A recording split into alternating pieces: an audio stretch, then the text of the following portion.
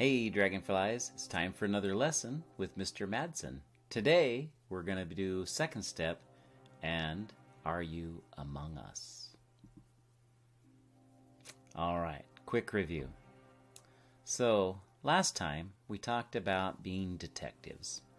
I don't mean detectives that solve crimes, but more like social, emotional detectives.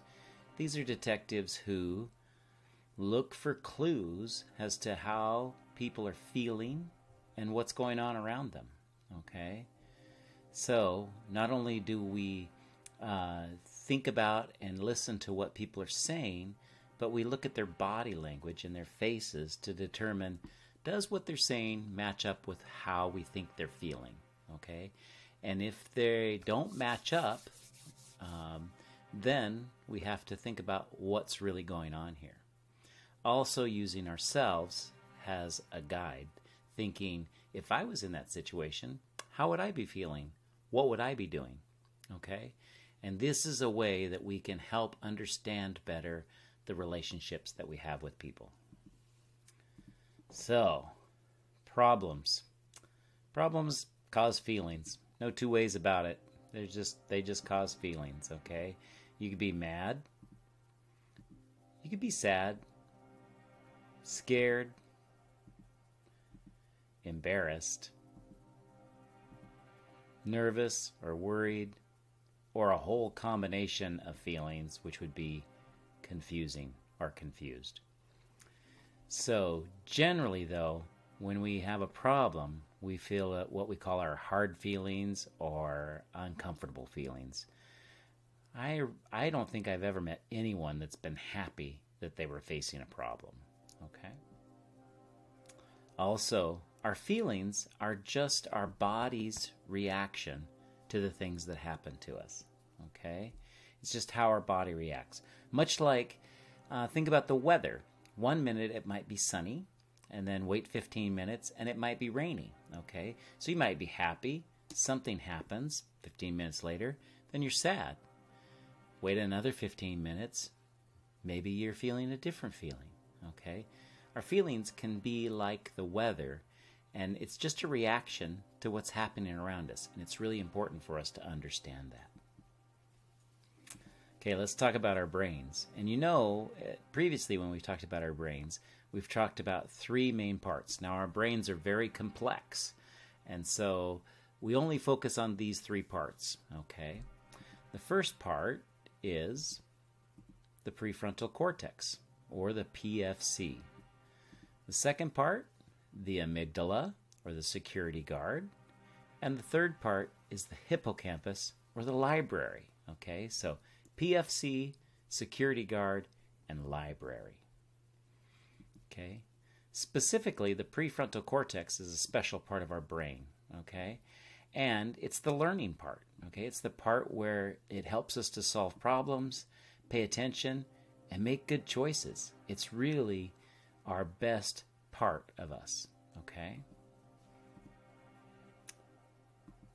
However, the amygdala is also an important part.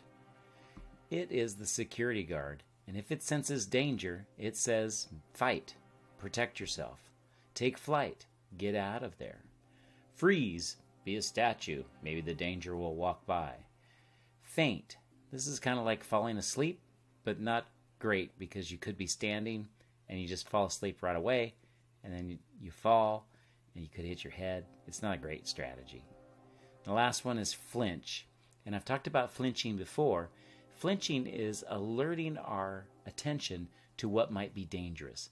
Like if this door behind me got slammed, I would immediately turn and go, and I would look to see where the danger might be, if there's danger.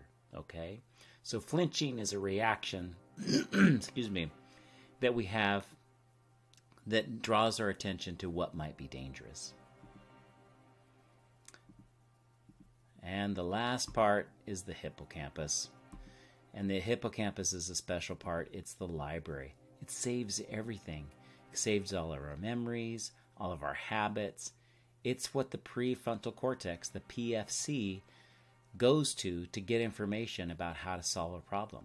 Say you've stored Kelso in your hippocampus. it then would know those 9 choices to solve a problem.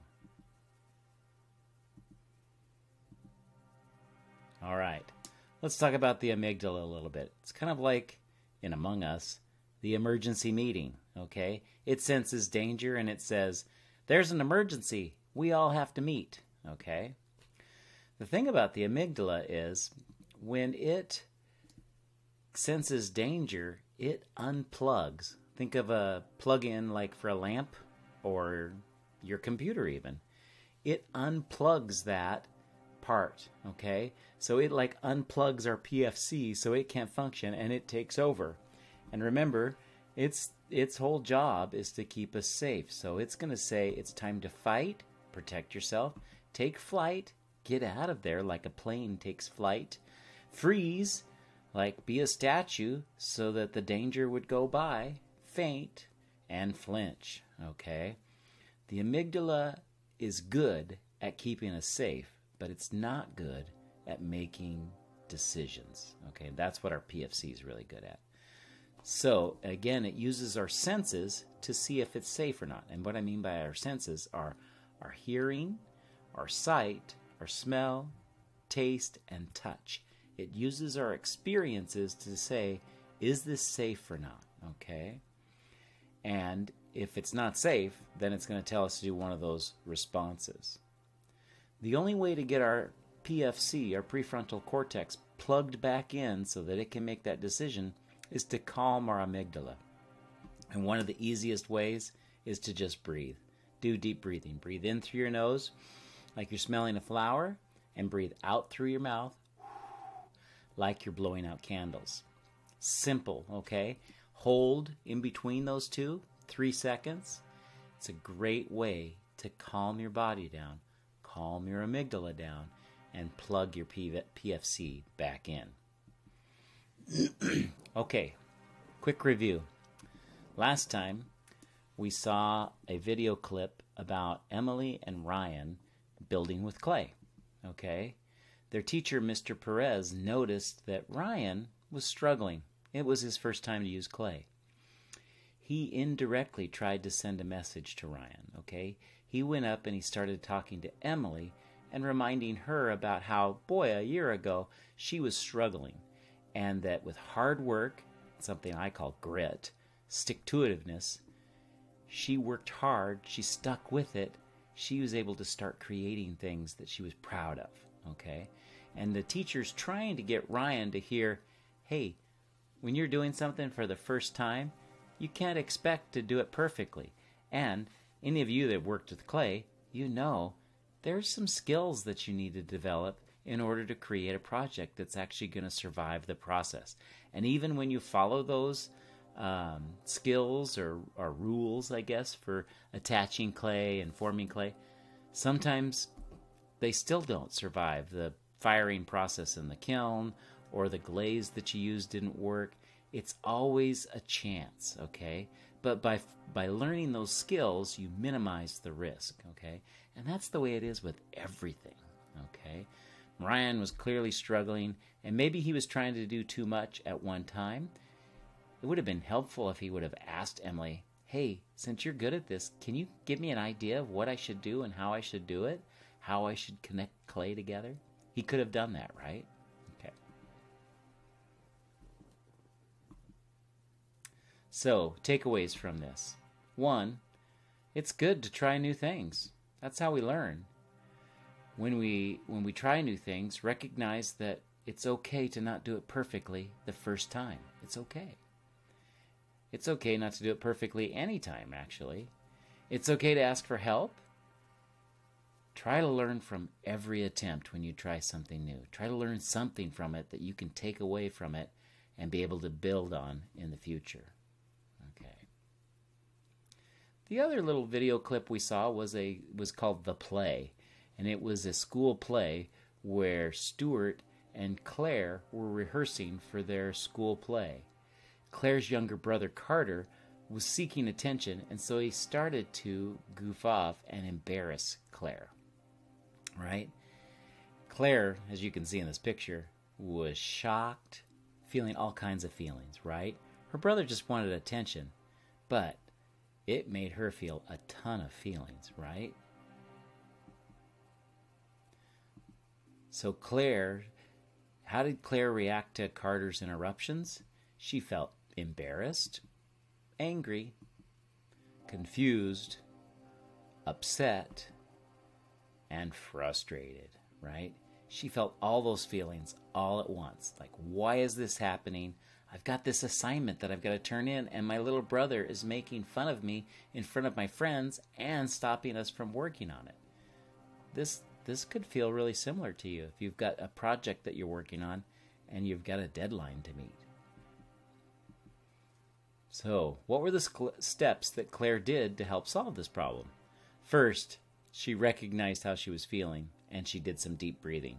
She recognized that her amygdala was activated, and she needed to calm it down in order to think through some solutions. She counted down from 10. That's one strategy in addition to deep breathing. After she was calm, excuse me. After she was calm, she then considered some solutions. The first one was to yell at him. And I think that's our natural response, right? Especially to a little brother, little sister. We yell at them, okay? It's not the greatest intervention. I don't think anybody likes to be yelled at. Am I right? Yeah, it doesn't feel good. And it hurts the relationship, okay? And I think she recognized that's not the best way to intervene. She then thought, I could go get Mom, and he could get in trouble. It's kind of like tattling, right? Again, it's a strategy, but is it the best strategy, okay?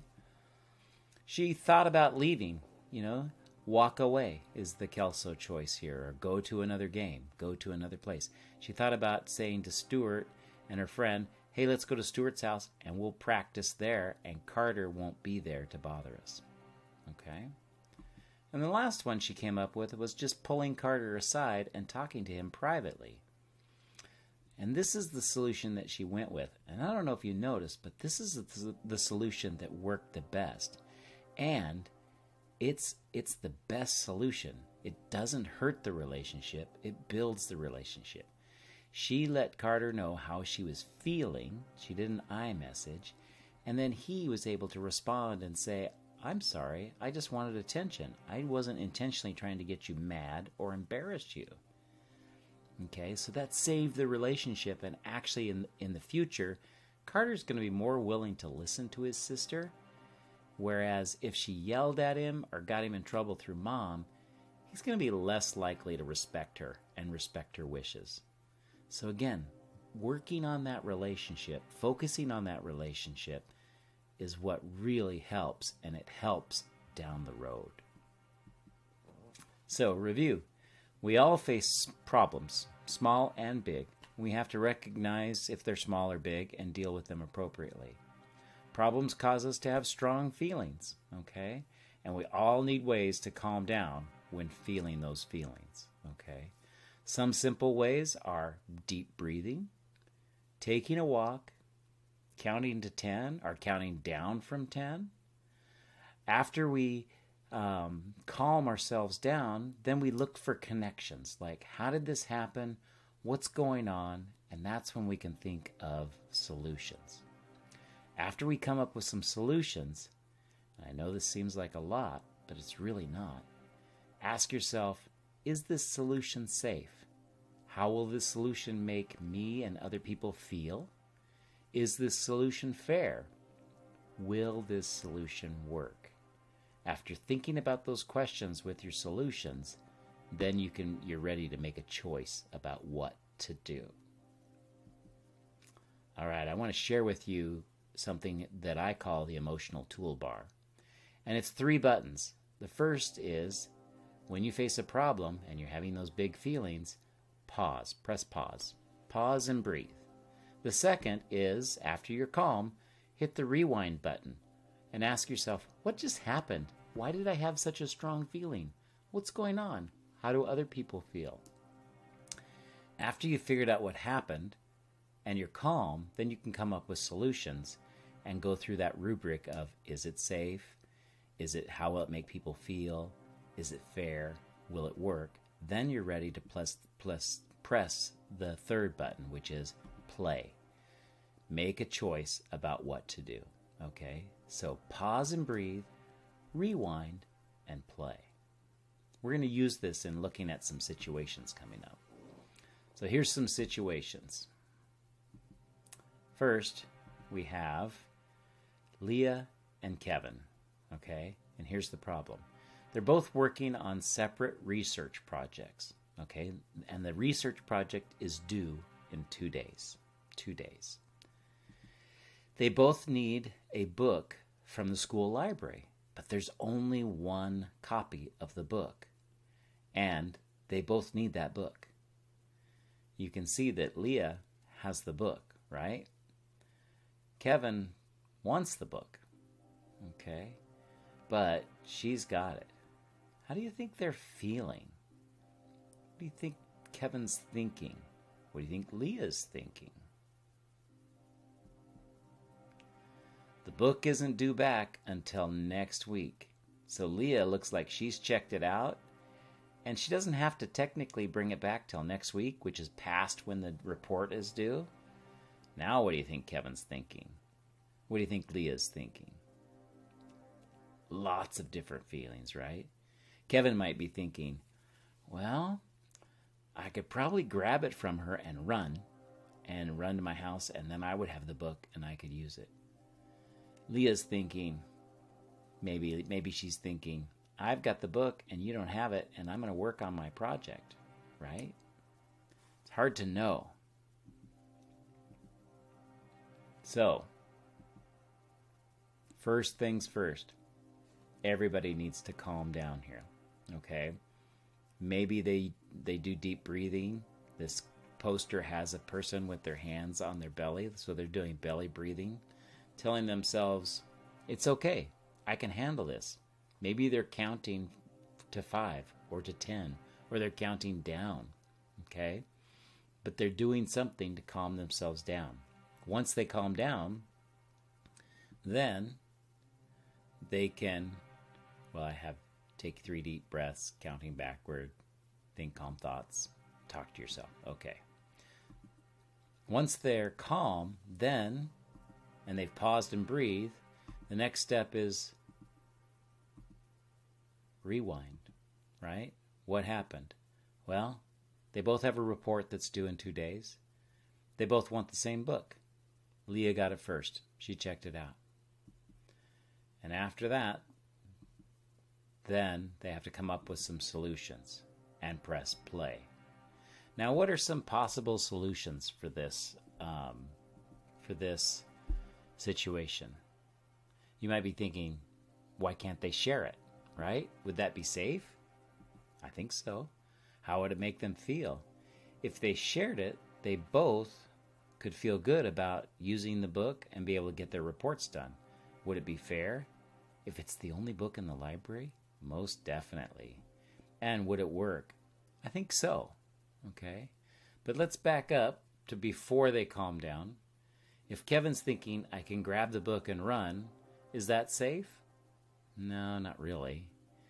Because he could push Leah down. She could get hurt. He could get hurt.